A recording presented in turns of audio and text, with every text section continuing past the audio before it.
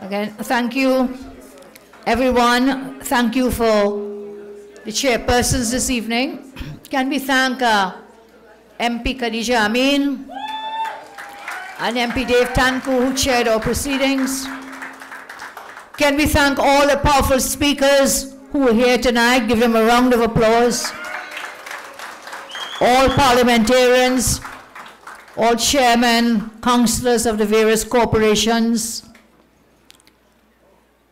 all the incoming members of the new UNC. Natex, let's give them a round of applause again. They are now duly sworn in as the National Executive. We welcome specially the crew with Mr. Jackman from the OWTU. Let us thank them. They have been giving us tremendous support and very happy that they could join us today. All UNC members, to all the thousands of viewers and listeners, join us tonight via our live stream and our broadcasts. I want to say a special thanks to the elections management team. Mr. Daryl Allaha, Dr. Alan Sami, and Ms. Marilyn Martin. They worked through that process. Today, a democratic exercise in our great party. And whilst there were concerns during the day itself, prior to it, several concerns and queries, there has been no complaint filed in any court of law, and means that that committee carried out their work fairly, without fear or favor, fearlessly, without fear or favor. So Daryl and team, we thank you very much for your hard work. And I told him, you know, he had called one day to make some queries, and I said to him, well, you know, don't worry, you know, those people who work in the polling stations, we feed them. He said, what? I said, we also pay them. He said, what? But nobody feeding us and nobody paying us. Let's thank him for his work that he did gratis for us. And to all of you, we say we are UNC and proud. I want to take a moment of your time to pay tribute to our brother, Lloyd Williams. He was a founding member of our great party, and he was the first PRO of our party. I think Wade Markson will remember him very well. Today was his funeral. One of UNC's founding fathers, our great UNC's first PRO, Mr. Lloyd Williams. I pay special tribute here tonight to this great member of our party, a great soul, son of the soil, and a truly remarkable soul. Tonight I say, great UNC founding member, our dearly departed, beloved Lloyd, thank you for your service to our great party and our nation. May your soul rest in eternal peace, and may the UNC members always be inspired by your great legacy. I heard one of our MPs tonight talking about the shoulders of those who came before us. Lloyd was one of those. As we extend deepest condolences to your family members, your loved ones, on behalf of the UNC, myself, and my family, we express condolences, and may the good Lord keep and bless you in the time of your grief. Can we give Lloyd, late Lloyd, a round of applause for his service to our great party? I thank you. Tonight, I want to talk to our UNC membership with a spirit of gratitude and love. For the 6th consecutive time in our party's internal election history, you have elected the Star Slate as your incumbent Natex. Give them a round of applause and we congratulate the Star team. Since 2010, when I first led the Star Slate in the challenge for leadership of our party, this Star Slate has been re-elected over and over again. Since 2010, and we are now in 2024. So see the stars, how bright they shine. Congrats again, stars, in this election. On Saturday, June 15, 24, the great members of our party once more elected the Star team, endorsed by me, your duly elected political leader, by a massive landslide. Star Slate won. The Star team received 77% of the vote. The other slate received 23% of the vote. These results are in line with the historical results of our internal elections, similar to 2015 results. It shows that the vast majority of the membership who voted in these internals have maintained their confidence in the leadership of the UNC. This is the power of the great democratic principles that the UNC embodies. One man, one woman, one vote.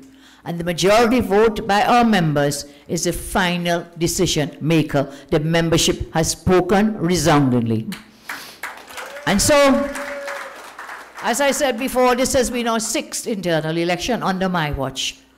In all my years, I said it before, this was the worst, most destructive campaign waged by any slate I have ever witnessed since 2015. Well, 2010, 2015, and coming down the road 6. The 7th would have been in 2010 when I was not the leader. It has been the worst I've witnessed. But you know what? The election results are now official. The time has come for our party to move forward from these internal elections.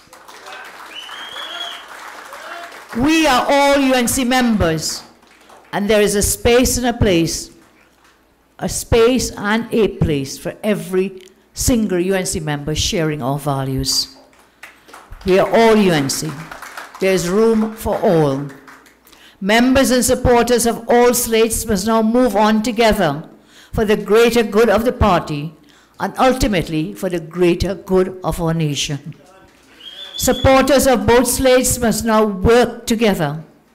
All anger, bitterness, or hurt should be forgiven. I know it may take some time, which is the nature of life. There will be ups and downs all the time in our lifetime, but there will always be happiness, and therefore anger must not be there. We must always be able to love and forgive. I was seen in this party for many years, been here many years. This party is 35 years old. And I have seen, in the time that I've joined this party, I've seen the fallout with Mr. Robinson. You all remember that? The loss of government due to a fight, because of the fight between Mr. Pandey and Mr. Maraj and that team unity. You all remember that? We lost the government. We saw the separation of Mr. Pandey and Mr. Dukaran. We saw my challenge to Mr. Pandey. And you saw after that challenge, those who did not support me, I made them big ministers, you know. I brought them in after. I said, because we were all UNC. We are all UNC. We saw the departure of Mr. Warner in 2013. We saw the subsequent internals between 2015 and now. As I said, this has been the worst of all. Throughout all of these events, the UNC has survived, and we have always moved on. The UNC is bigger than any individual or ego. The UNC is a belief system. The party will always move forward. And so I again call on all members of each slate and their supporters to now forgive and move forward. I know it may be difficult for some people, but hanging on to anger or hurt will just prolong your mental and emotional anguish. There is a saying, hating someone is like you are drinking poison and you're hoping the other person dies. You are drinking the poison, but you're hoping the other person dies. That hate will only kill you. It is up to each person to determine their way forward. During the campaign, when I went down to Oropuch, Debe High School, Oropuch East to vote, media asked me, so what is the way forward? I said that depends on the individuals. That depends on those persons who are contesting. It is not up to me. It is how they conduct themselves after the election will determine the way forward. So it's up to each person to determine the way forward. The behavior and actions of members will decide their progression or regression within the party. Agreed? Agreed. The behavior and actions of members will decide their progression or regression. Do you agree with that? Yes. Yes, it depends on you. Each person has that responsibility to do their duty and to do it in the best interests of the party and of the country. That is not for me to decide. Their future is in their hands. Attempts to provoke me or the party, whether inside or outside of the parliament, will not have any effect on me or the forward momentum of the party. Attempts to provoke me or our great party, whether inside the parliament or outside the parliament, will not have any effect on me or the forward momentum of the party. I am not interested in fighting with anyone or any group within the UNC. My focus is on the upcoming general elections.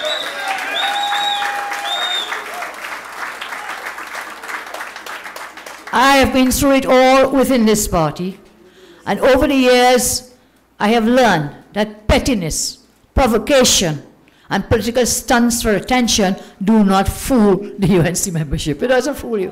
It doesn't fool you. All the stunts for recognition and front page in a newspaper and so on doesn't fool the UNC membership. Will never. Our great membership is very discerning and will continue to hold the party together. Our party is very strong. Never forget that. Our party is very strong. Never, ever forget that. My loyalty has always been and will always be to the rank and file membership of the UNC first and foremost. The UNC always comes first. The UNC always comes first. No person, no individual is bigger than the party. I have never run this party with any bitterness or anger to anyone, and I will continue to operate with love. MP Munilal fought me in 2015 for leadership. MP Munilal lost, you all remember that? Today, whilst others choose to be bitter and antagonistic, MP Munilal chose to accept my offer to work together. Today he is a deputy political leader of our party. Deputy political leader of the party. I too have suffered setbacks along the way, but I have never betrayed my party or held any bitterness. I will remember one year, and I said I should go off script tonight because I want to stay on point, but I remember one year when we were in Mid-Center Mall, and I told you what, I will fall along and I'll do what, I'll dust up myself and get up again. That's what I did. I did not fight my party. No woman, no cry. I've never fought my party. So I've suffered setbacks, you know, and that's life. We have, as I said, ups and downs.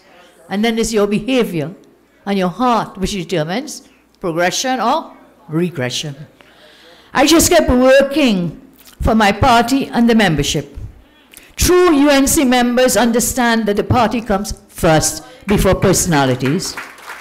We must now come together in the real battle.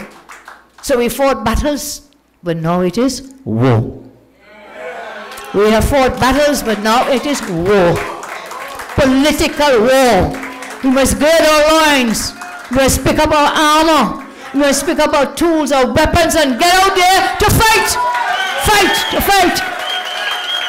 Remember that. We must come together in unity, united as a party, united front, I heard your leader say.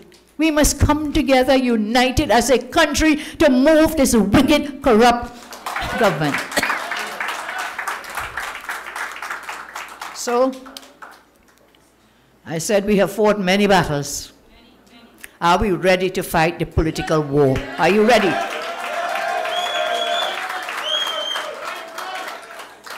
We must come together in a real political war to unseat the government in whenever they call the elections.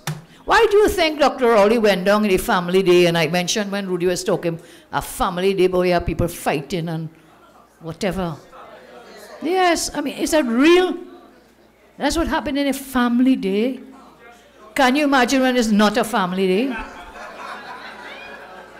It's murder upon murder, home invasions, criminality at its highest, and that is where we must come together to remove these people.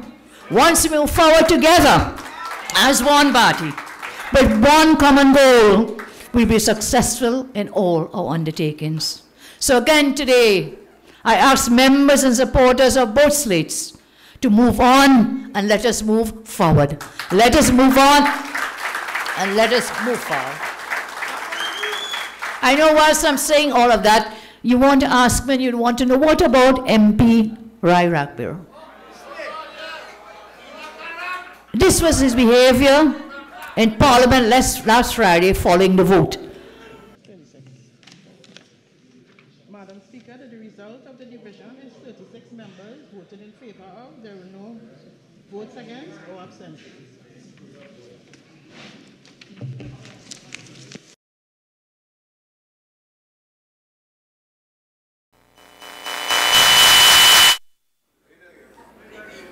Behavior in Parliament on Friday. Thumbs up to the PNM. Okay? So let's talk about this now. The National Executive has just been sworn in tonight. So we have not caucused on this matter. There are processes outlined within our party's constitution which will attend to this matter. MP Ragbir must be afforded a due process, and this will be done fairly according to our constitution. He will be afforded an opportunity to be heard and account for his actions. That is the process under our party's constitution. So that there is no back and forward and bickering and bacchanal and whatever. The party's constitution clearly provides what must happen in a situation like this. If his actions were an attempt to provoke me and the new Natex into engaging in some type of bacchanal and warfare, then his actions were mistaken. If this is supposed to be the launch pad for another Team Unity or Ramjack G-type bacchanal, just like those, it will go absolutely nowhere. The party has voted in a democratic election and is now focused on that general election. As I said before, the MPs who supported the other slate are welcome to continue working, and their future actions will determine their paths forward. Agreed? Their future action. I have no interest in engaging in any bacchanal with anyone. It has never been my way and will never be my way. You know, I've seen this before. I've seen this with previous persons who were rejected by the membership, where they become bitter and turn against the UNC membership. Trainees don't like to be insulted. If you are hurt and a bit angry about the results, okay. No, the party's constitution will deal with it in due process. That's just being human. Anyone can understand that. But you know, I have a serious problem. Invoking God, morals, values, and country-first narratives does not fool anyone in the country. Doesn't fool anyone. The good Lord tells us never call the name of God in vain. Never ever do that. So you're not fooling anyone with that kind of narrative. And it has become a tradition in our party. Whenever persons cannot get anything more from the party, they suddenly find God. You know? They didn't pray all this time, you know, to win. They finally find God when they didn't get what they wanted. They find God and morals and values and love for country, yes. We in the UNC for decades have always been slandered as heathen. Some of us. Slandered as ungodly. Idolatrous children of a lesser God. That smear is nothing new to us. We continue to move forward. We are all, I tell you, children of God. All children of God. There is a very famous bhajan which I like very much, but I'm not very good in the pronunciation, so I'll translate it for you.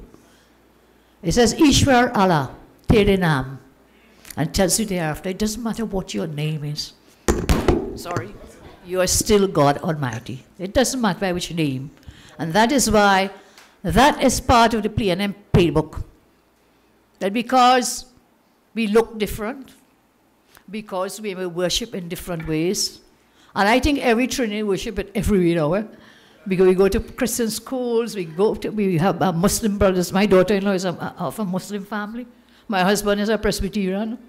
And by the way, Darrell is Darrell is saying, you must take me back to the church in Siparia, Presbyterian church. So we are all here.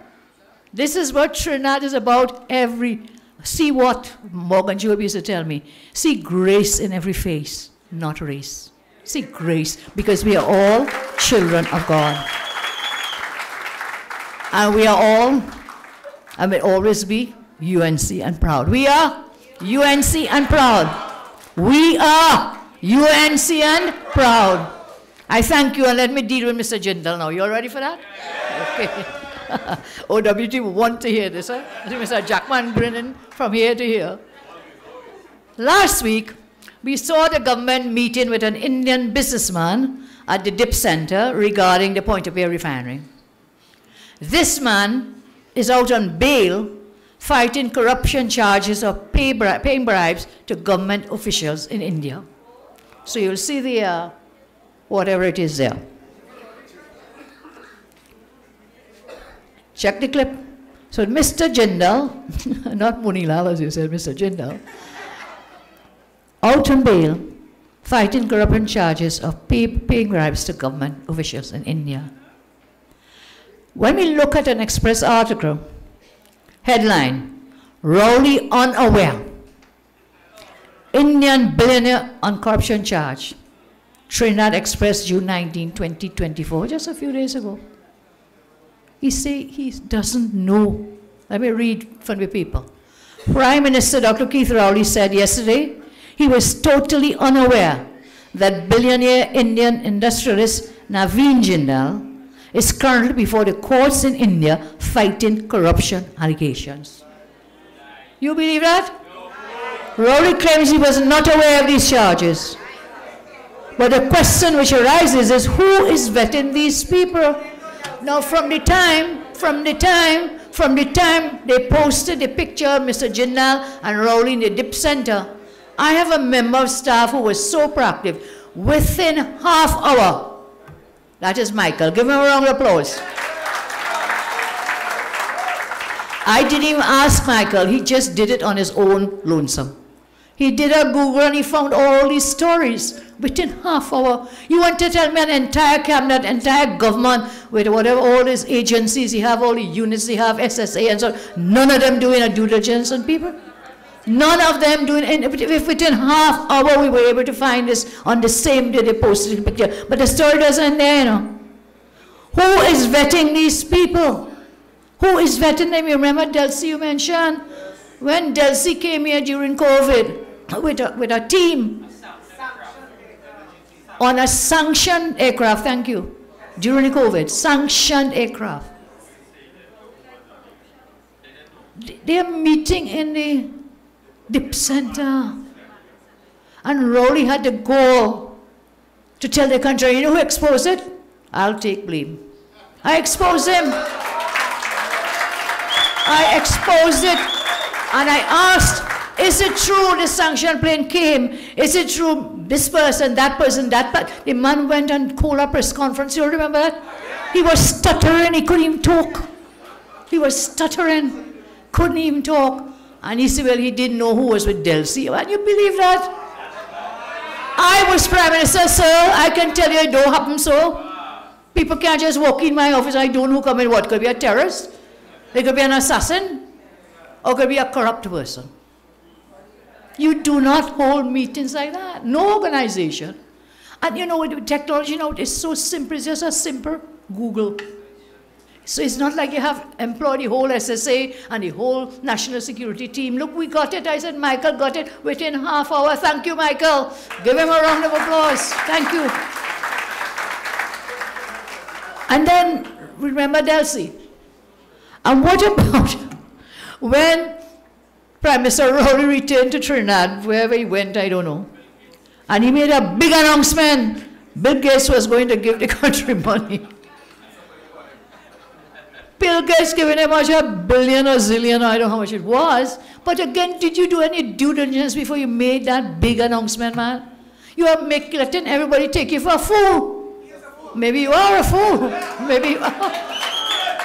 So, anyhow, they seem to vet nothing. You know, up to now, we don't know this Bridgman's deal, who the owners are. Up to don't know about that thing leaking off Tobago. Nobody knows. We do no due diligence on matters and so many others. So let's look again at an article dated 23rd January 2024 in something called a Deccan Herald Indian newspaper. It tells us Jindal is facing corruption and money laundering charges in India. Let's put up that clip, please, Kevin. It's up there. I'm going to quote from that story. The judge directed Jindal to furnish a fixed deposit of ₹1 crore and not to tamper with any evidence or try to influence any witness in any manner. One of the cases in which Jindal is an accused pertains to irregularities in the allocation of the Amarkonda Murga Dangal coal block in Jharkhand. Maybe bad pronunciation, never mind. It's on the screen. And he's been investigated by the Central Bureau of Investigation. A separate money laundering case is being probed by the Enforcement Directorate in relation to the allocation of the coal block. A third case, there's a one, it's 3, and maybe more will come after we deal with the Point-of-Pear refinery. After he deals with it, there'll be more to come. The third case being probed by the CBI relates to the alleged irregularities in the allocation of Urtan North Coal Block in Madhya Pradesh. 3. Talk about corruption and money laundering. As one of you told us, you come to Parliament about whistleblower on Friday, and on Monday you meet in Jindal. And you don't know. You're telling the media when they ask you, I don't know, but look, the story gets better, or worse. Rowdies always up and down the country crying corruption and thief, and now saying it does not matter that Jindal is before the court. Yes, he said, they said they're not taking no, Stuart said that too. Yes, they said they will make a decision by August, but I'll come back to that in a moment. Something, yes, for elections. Something is very strange with this deal. The government has claimed that Jindal has access to the crude oil for the refinery. I want to ask you this. Where did you really find Jindal? Did you find him in India? Or did you find him in Venezuela? Where did you find him? You know, India has one of the largest refineries in the world, and they have a drop of oil. They import oil to refine. So when Rowley shut down this refinery, he said, we don't have oil, we have to import oil. Damn foolishness. Total nonsense. Foolishness. Some other ulterior motive took him along to shut down that refinery. Let's move along. He's saying Jindal has access to the crude oil for the refinery. So where is Jindal coming in from? I want you to look at another article, March 21, 2024. Business Standard newspaper, India. Jindal Steel and Power takes on ops at Venezuela's largest iron ore mill. Takes on Venezuela's largest iron ore mill. Okay? March 21, 2024. The article, and I quote, Jindal Steel and Power Limited has taken over operations at Venezuela's largest iron ore complex, the first for a private-run firm in the South American country's heavy industry in over a decade, just months after striking the deal with Nicolas Maduro government. The story thickens. In March this year, the story tells us that article, a company associated with Jindal took over the largest iron ore complex in Venezuela. What has been happening is that Mr. Jindal has been border hopping between Venezuela and Trinidad. cutting deals between the Maduro and Rowley governments. Now, I remember we had something with this before with someone named Wilma Ruperti, Euro Oil shipping. You all remember that? Whose oil was that? Exactly. Cross-border oil. Where did that oil come from? I tell you, I really can't find the owner of that Tobago, but so many things they can't seem to find, but they could come in the parliament and talk about whistleblower and corruption. Running up and down. But they will not do their own. So what we are seeing is a Venezuela, Trinidad, India connection. Was it the Venezuelans who put the Rowley government on to Mr. Jindal to get the Petrotrin refinery? So I'll come back to that. Did any member of the government meet Mr. Jindal in Venezuela before he came to Trinidad? Look at this clip with Stuart Young and Jindal. This is off the Ministry of Energy website. Ministry of Energy and Energy Industries, Minister Young meets with Jindal Steel and Power, India. But where does he meet them? In Trinidad. When? Last year. Last year. Look at it. And this is on the Energy Ministry's website. I'm going to read it. Minister of Energy and Energy Industries and Minister in the Office of the Prime Minister, Honorable Stuart Young, MP, along with Deputy PS Karinsa Tulsi, received an introductory courtesy call from whom? Mr. Naveen Jindal, Chairman of Jindal Steel and Power at the Ministry of Energy and Energy Industries, International Waterfront Complex, head office. Today, here the date, Monday, 27 March 2023. Monday, 27 March 2023, over 15 months ago, and you now come to tell me you don't know this man in corruption charges? You never even had a whole year and more, 15 months to do diligence. You bring this man in the center making a papish and a fool of yourself and embarrassing Trinidad and Tobago. A whole 15 months, 27 March 2023, and this is off Minister Young's Ministry of Energy website. Mr. Jindal visited Trinidad and met with Young on March 27, 2023. It is on that website of the Energy Ministry. Mr. Jindal returned 15 months later in June 2024 and met with Prime Minister Rowley and others. So this government has been meeting with him for 15 months, but pretended they're only now meeting him for the first time. Don't let these people chain us up and fool us again with that refinery, man. They did for the last election in 2020, that's what they did. They're going to sell it to the OWTU. Lie, lie, lie upon lie. And here they are. Jindal was here, March 23. When did Rowley go to India? When did he go this last time? May 2024. A whole year after Jindal came and met them. Rowley claims he doesn't know about Jindal's corruption charges because Jindal's visit, here there's another line. They say the visit was as a result of Rowley's trip to India. You hear lie again? More damn liars call that. Blasted lies to fool the people of our land. He said that Jindal come down here because Rowley went up there. But this man was here when? In March 2023, meeting your government. You know, Rowley and the Energy Minister Stuart Young is in the pocket of Rowley. You think he didn't tell Rowley Jindal come down here since last year? Who you fooling, back pocket or front pocket, whichever? As JJ said, I love that. Small crapo, big crapo, same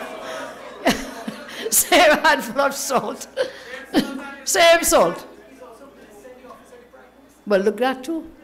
Young is also, Barry's reminded me, a minister in the office of the Prime Minister, the Gary Sobers of Prime Minister Rowley. And you didn't tell him that man come here last night. So why are you lying to the country? Something more is in the mortar than the vessel. Something far, far more. So how is it possible? You didn't know this man on corruption charges because you say you meet Jindal in May this year when you went up the road, and then you bring him back here, invite him here, and think all those lies. How is that possible? Somebody have a time machine. This man could lie. Is the crude oil that Mr. Jindal is sourcing for the refinery Venezuelan crude? So he's saying we could give Jindal the same, we could, guess what, he could get oil. We don't have oil. Because they underproduce, they brought production to the lowest it has ever been in how long, Mr. Jackman? Decades. Yes, decades. Under this government, the production has fallen, tremendously fallen. So he say we don't have oil, shut down the refinery. And look what Jindal going to get oil from where now? Venezuela. Is this sanctioned oil? I warn citizens, this government is taking us down a dangerous path.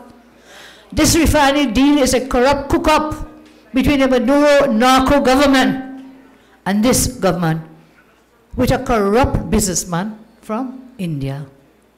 Jindal is a go-between for Venezuela and Trinidad governments. It is a Maduro government who introduced him to Maroli, and they are behind the acquisition of the Point-a-Pear refinery. Through Jindal, Maduro government will process Venezuelan crude here at Point-a-Pear and escape the US sanctions. Or try to escape the US sanctions. This Rowley government is part of a scheme that Trinidad and Tobago will pay a serious price for. So we must do what? We must pick up our weapons, put on our boots, gird our loins, put on our armor, and go out for that political war, that great war that is coming, to move out this wicked, incompetent, corrupt government. So now that the internal election is over, and now that we have sworn in the new NATEX, we are going to immediately get on with the business of winning the next general elections. We have a team who has worked really hard. We have so many of you who are not on the NATEX, activists, councillors, all of you out there in this great party have worked so hard. We must make that greater work still, because victory will be ours. Victory will be ours. So when Rory goes down to Skinner Park, but you pull out the date may come out in the night at midnight, and something before dawn, Broly, you don't remember what happens at dawn? The sun rises. The sun rises. Sun rises. Every day, the sun rises at dawn. And come that dawn, we will get out there with our voting fingers. We will get early to those poll stations and cast a vote for the rising sun. Vote for the UNC. I had already opened nominations for a great party for the general election, so I think one of you told me they one step behind. And those nominations are there. We'll begin our screening processes. I think we got over 200, was it? 200 persons applied. We will consider if to reopen the nominations given the time frame, but we will have to start the screening for those who have filed their nominations. Yes, thank you. And as I close, I tell you that elections are over for the party's internal. The time has come for us to get ready for the general. Yes. We must never, ever become complacent. In this upcoming elections, every single vote will count. And we need you. We need your strength. Yes. We need your resilience. We need your committed effort. Now, I don't believe, you know, Rory went down there, I think it's after the unions came out on Wednesday and hit him hard. They slapped him down real hard. Let's give the unions a round of applause. These are people who are committed to the workers, to the working classes, who will give their, what you say, what Wade always said, blood, sweat, and tears. Wade?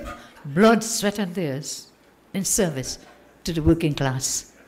And so we thank them for their comments on the last day. And I don't think he will call elections before August, and I'll tell you why. Because he said something on that very day, that fun-filled family day. He said, a decision on Jindal will be taken in August. So what, you're going to call election and then go make deal with Jindal? So we'll wait and see. I suspect, and because I say this, he'll do everything to make sure it doesn't happen. So they will want to read another budget. They will want to do a budget in September of this year. to come and promise you and fool you and try to fool you again. But this time the people will not be fooled, Mr. Rowley. You will not get through. You've lied too many times. So we wait. And I make the point, no matter when that date is announced, the sun will rise again on dawn of that morning. As of now, your new NATEX will be working hard to make this mission a reality for the people of our beloved country. And as I always tell you, you will have leaders, and you had leaders before me. You will have leaders after me. But you will never have a leader who loves you as much as I do. Thank you, God bless you, and reach home safely. Thank you all so much.